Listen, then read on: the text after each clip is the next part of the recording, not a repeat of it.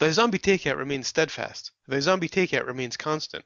Thy zombie takeout remains righteous.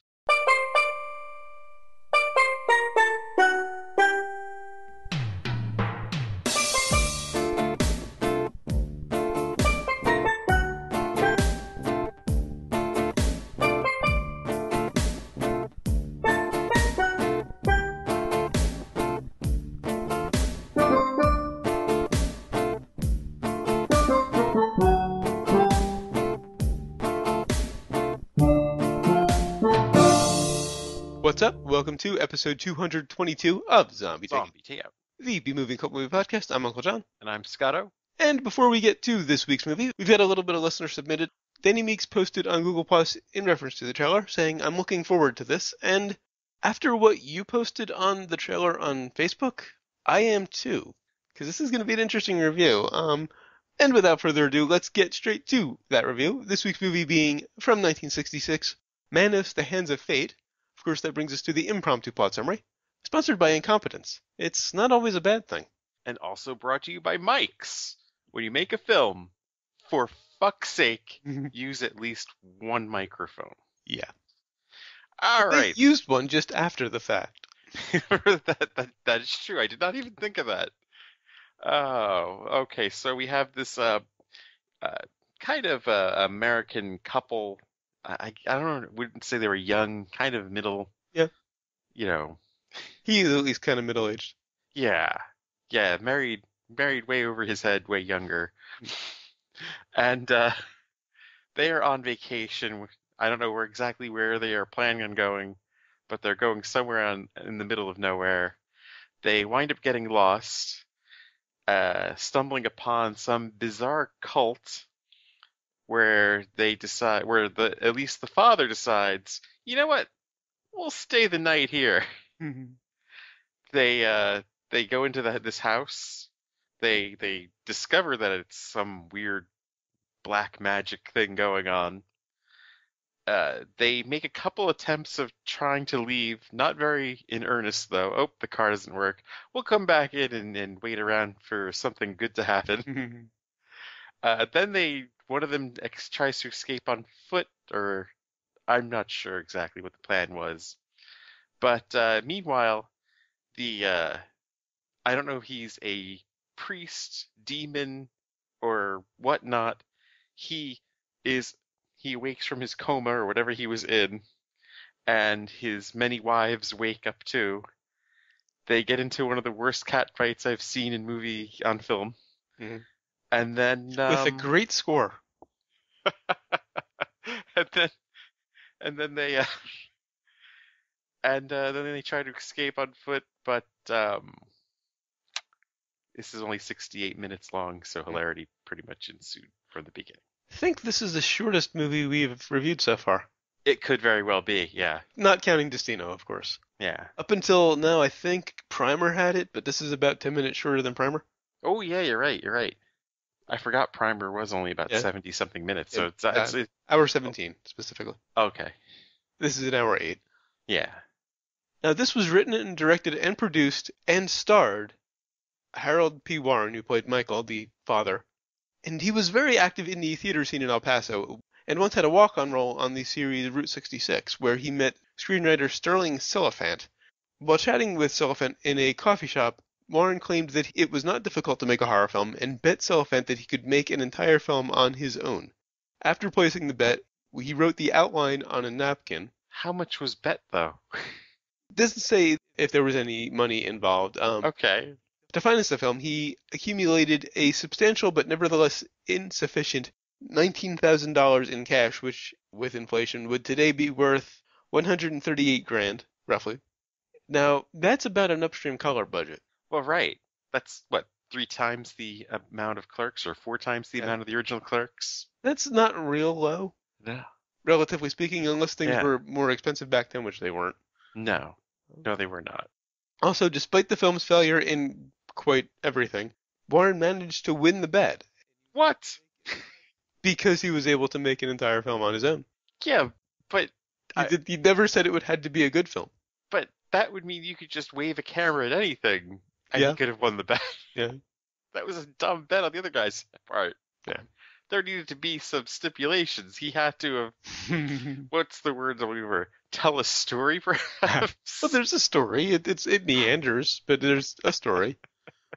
Now, getting into your sponsor, Yeah. the entire film is dubbed. It might as well have been a foreign film Oh, yeah.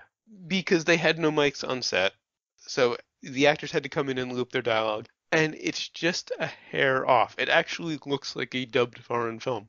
Well, sometimes it synced up and sometimes it did not. Um, yeah, it came and went. My favorite parts, of course, were the parts where he originally wanted a line or the actor in the studio dropped the line.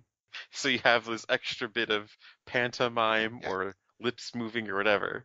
Oh, speaking of dropping a line, the scene after Torgo tells them he doesn't know if they can stay and he doesn't know how the master would feel about it, there's a gap of about 30 seconds Oh, yeah, where they're just kind of looking around, trying not to look at each other. Swear it feels like somebody dropped a line. of course. And you brought up Torgo. Did you want to talk about the story of Torgo? I think that's, Well, the appliance.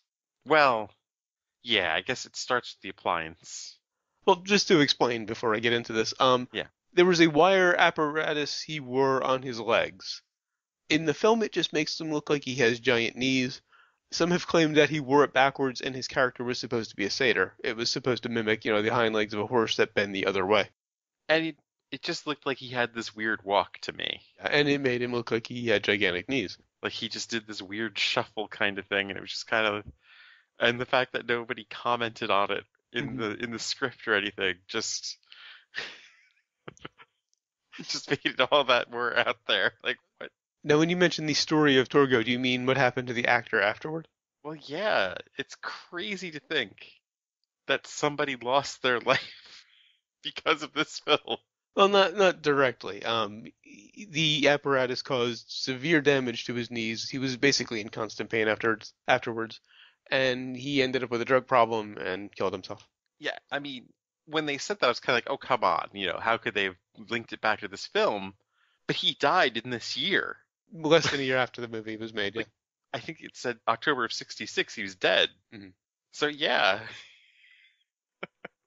And I think I remember it saying because of the knee damage. that's probably the most crazy thing we've seen Yeah, on this whole show yeah, ever. probably. That somebody pretty much wound up dying Hmm. for, you want to say for their art, No, but it was for this. It yeah, was for this crazy bet, and he didn't even have to do it. no. There was no call for it.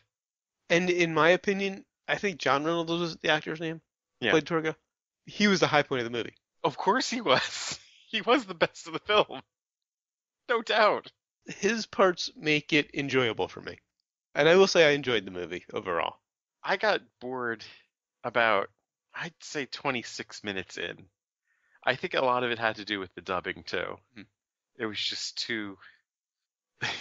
I kind of got used to that. I'm an anime fan, so I'm used to dubs. So that didn't bother me. I did get a little bored in the non-Torgo scenes, though the master was entertaining in his own right. I was most disappointed with him. I was expecting a, crazy over the top Mhm. Jeffrey Combs. Ha, yeah. Instead, we kind of got a Leonard Nimoy, a Yes, yes. manic Leonard Nimoy. Who kind of looked like the bastard child of Freddie Mercury and Frank Zappa. I was thinking John Aston. Okay, yeah, I can see that too. Yeah. But rolling back to the beginning, actually not necessarily the beginning throughout the movie. What was with the random cop scenes?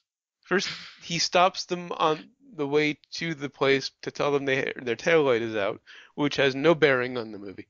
And then he stops this couple in a car making out, seemingly again no bearing on the movie. Later it comes back to that couple, same cop stops them, and then they mention this couple who went somewhere they shouldn't, the main couple in the movie. Now, my interpretation of that is that was a glimmer of false hope that there was the possibility that the cops would come and save them. And he kind of does dangle that out Yeah, yeah, there true. a few times. And when he comes back and the making out couple actually brings up that old family, why don't you go bother them? They went off down into like the middle of nowhere. Yeah. And you think, oh yeah, they're gonna remember they pulled that family over with the tail lights out and put two and two together and come. And I'm sorry for spoiling this movie for you guys, but I mean, it's like 68 minutes long, Mhm. and you might be thankful that we did. Well, it depends on what If you you feel about the movie. I true, I if you liked it. want to watch the train wreck, you don't need to know how it's going to end anyway to enjoy the train Right, wreck. absolutely. Very true. Abs- Very true. the script is very optional in this. You could know every beat of the movie. It's still going to be enjoyable or not, depending on your sensibilities, and it's not for the story at Right, all. right. Now, you mentioned the cops investigating. Lighting was limited for the film, which explains the infamous scene in which two cops literally take 2 steps to investigate and then turn back because they didn't have the lighting to allow them to go any further. They even hear gunfire, and they're just like, oh, wow, like what great cops Ah. who can't tell, if something came across the border or if it came from right or nearby. Now, I forget if I said this on air or not, but last week I mentioned to you that I attempted to see this twice, Yes, aside from watching it on MST3K. I was wrong, because this is not the film I was thinking of when I said that. I don't really. know which movie I was thinking of when I said it. It was set in a nightclub, again, 60s black and white. I don't remember which movie it was. It wasn't Manos. In fact, there's an iOS game based on Manos that I have on my phone and I've played. It's kind of fun. That while I enjoyed it, I didn't understand what it had to do with this movie that I remembered as Manos, because I saw the MST3K episode like 20 years ago and had forgotten all of what Manos was. So this was effectively like watching it for the first time. And I'm wondering when the whole couple getting lost trope began. Hmm. Probably whenever horror began. It was probably one of the first horror stories. Because I mean, the structure of this and Rocky Horror, hence the title of this week's episode, Mm, were just, yeah, I mean, even the scene where the priest is waking up, yeah. you could really compare to, and even the damn robes, pretty similar to Tim Curry. Yeah, yeah. And I think the robes were probably my highlight of the film, actually. Hmm. The giant figured robes. Should be mentioned that Manos is Spanish for hands, so it's the hands of fate, Yes. and the master's robe has 2 giant hands on it.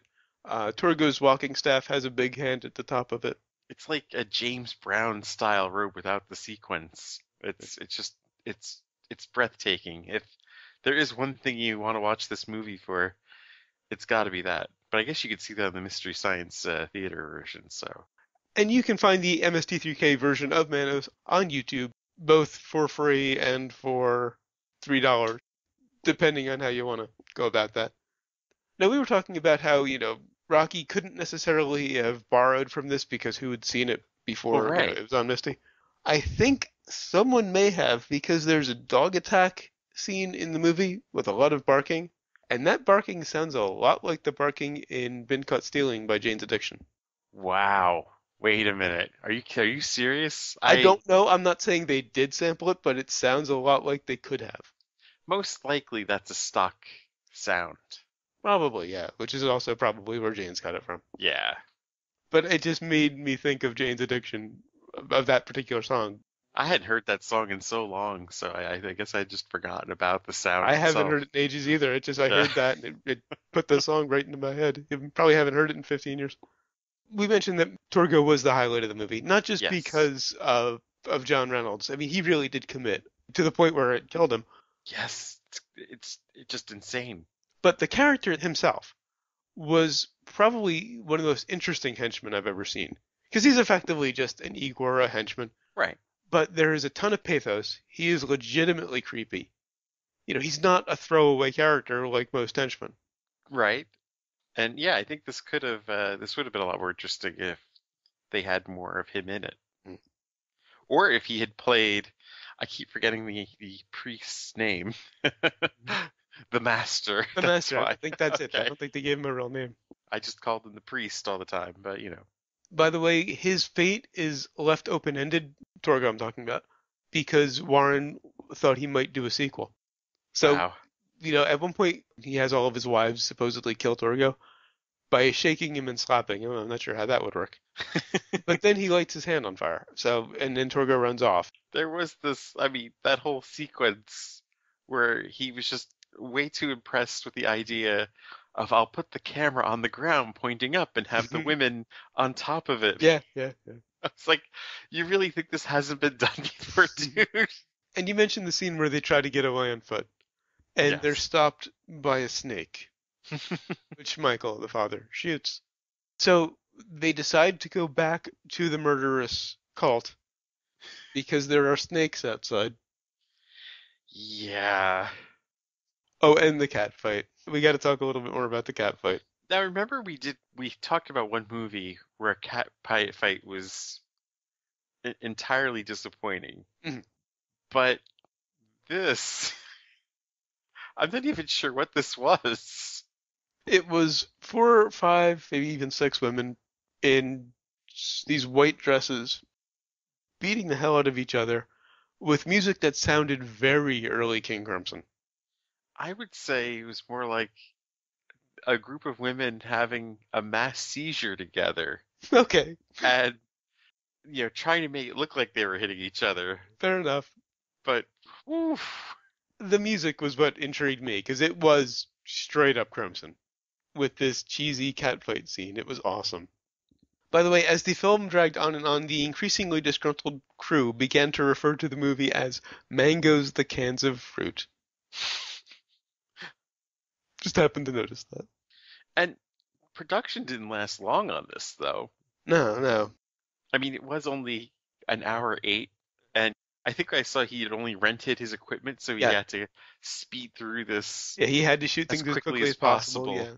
Which, of course, I mean, I have to give some credit for the fact that he pulled this all off without any training whatsoever. And only 2 people who worked on the film, Jackie Neiman, who played the daughter, and the Doberman got paid. She got a bicycle, the Doberman got a bag of food. Nobody else got a thing. They were promised a cut of the profits, which of course were Or nothing. none. But I mean, if you're in community theater like these guys were, and someone's making a film Oh yeah, you're locally, in. You're in. like Yeah. you're taking your chances on it, Mhm. and you just do it. You do Yeah. it for the experience more than anything else. Right. So people bitching about how the story was going along. Of course, it is a ridiculous story. Yeah. I mean, this guy makes Ed Wood look like Merchant and Ivory. Definitely, yeah. I have to spoil the ending. Okay. It might not really have been the end. Yes. That's when Torgo runs off. He was planning a sequel. And then, Nothing beats the end with the question yeah, mark. he says the end with a question mark. that that is probably the loudest I laughed throughout the entire thing. Just Which very nicely brings us to sequels and remakes, if you're done with your notes. I believe so. Manos, the Rise of Torgo. Quote, "We'll be doing it because we love it," said Rupert Talbot Munch, the film's director. Rise of Torgo is the sequel. That's in the works. What? Uh, uh, Director, writer, and producer, I should say, for Rupert Talbot Munch. He also said, "We're doing it on our own dime. We're doing it for the fun to see how far we can go. It's going to be a testament to the creativity and the craziness of all the people involved." You got to get Wizzo involved. You have to get Wizzo involved. Munch will also be playing Torgo. He's done a couple of conventions as Torgo. And I think I remember reading that Jackie Neiman, who played the daughter, will be involved. They approached No her. shit. The plot would take place in the present, some 40 years after the original film. It was supposed to be released this year, so it's almost 50 years. He also said he plans to shoot the film at some of the original locations in El Paso, Texas, and include some of the original cast members.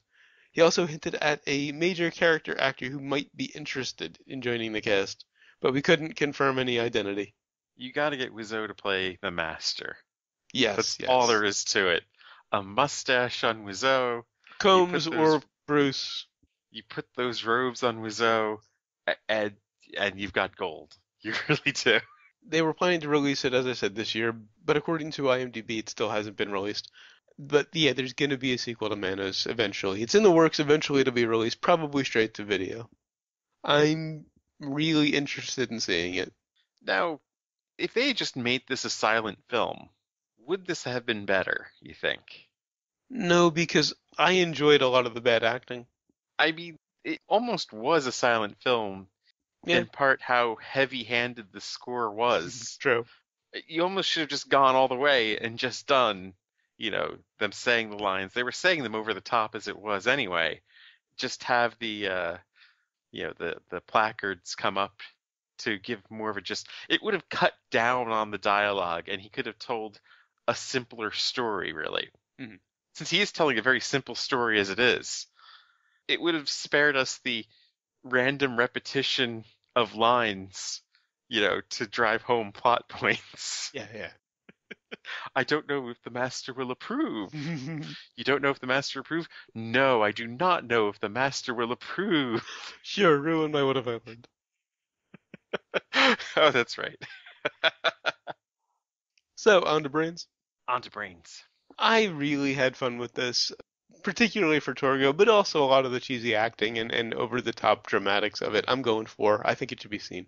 Oof, I'd see the Misty version, but this, oof, it's just too slow to bear, really. It's like the longest 68 hours you will experience because The fact that you just said 68 hours. says it all, really. Yeah. And the script is pretty weird. The subtext of it, and there is a subtext there. Oh, we forgot to mention the interesting surprise at the end. The daughter also becomes one of the master's wives. And Well, right. when the film premiered, a woman beat Warren with her purse because of that scene. and damn it, he should have been beaten for this, honestly. But I mean, his overall story, if you're looking at this, and I was trying to see if there was anybody else out there with me on this, because it's sort of, you could almost say it as like a statement on chauvinism in a way. Oh yeah, definitely. Because the American family where he isn't really wearing the pants all that much, he's taking like, guff from her. And yet here is this cult where the man is the ruler of them and has multiple wives. There's different feelings about this online. Somebody was saying that it was also anti-Mexican, which I don't really think so. I don't see that. Yeah, I think that's very much of a stretch. It takes place near Mexico, Yeah. and that's just a part of the story. And that was just for convenience. Right, exactly. That's just where they are for reals. But saying that the cult is Mexican too just doesn't make any sense. But if you're looking at this from a feminist point of view, it's kind of a nostalgic look for the old ways, I feel. How that if, a real man would be able to take all of them in and eventually does in the end. So it's kind of weird just to think of it that way. But yeah, I'm giving him half a brain because, well, this is really a student film and you can't be that harsh on it. Okay. And then I'm giving him another half a brain for the robe and another half for Torgo. So 1.5. All right, and what have we learned? We learned that if you put a flute to anything, it sounds like a Charlie Brown Christmas special. And I learned that I am John. I take care of the place while the master is away. Nicely played. Until next time, when we'll be reviewing Pan's Labyrinth, it'll be our Halloween episode. Although you could argue we've done 2 weeks of Halloween with this one. Yeah, it was funny when this was starting, I was saying I kept waiting for something awful to happen, and I realized it had. The film had started. Until then, go to zombietakeout.com, check out the album art, the episode description, of course the episode itself, which you're already listening to. Links to find us on Facebook, Twitter, Google+, and YouTube. Links to subscribe via RSS and iTunes. Please leave us a rating and a review on iTunes. We'd really appreciate it. You also find the movie list, every movie we've reviewed so far, and every movie we are going to review, up through the first 5 weeks of next year, actually. Or 6 weeks. I think I put Buffy after the Resident Evil movies, Damn, that's planning. which I just bought on DVD, so I'd have them. Wow. They're actually cheaper on like half the price on DVD than they are digital. It's weird. You also find the request form. If you've got a movie you'd like to hear us review, please leave it on the request form. And of course the recommendations list. Before watching it, I didn't think for a second that it would end up on the rec list. About 10 minutes in, I was hoping. Unfortunately, it didn't quite make it there. It was just too slow Mhm. for 68 minutes or hours.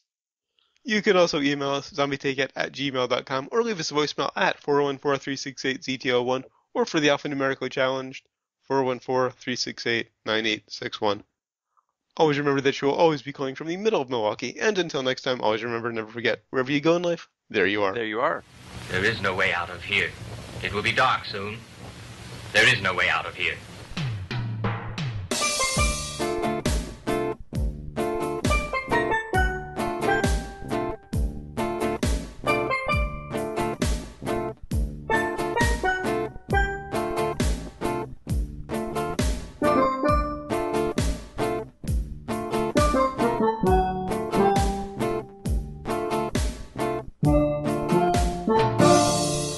But I guess you could see that in the Mystery Science Theater version, so. I forgot to pause the show. I just want to check something. Oh, I still have a browser open. Good. Wanted to see if it was on Netflix. Because they have a bunch of Misty on there. No such luck. Let me check YouTube.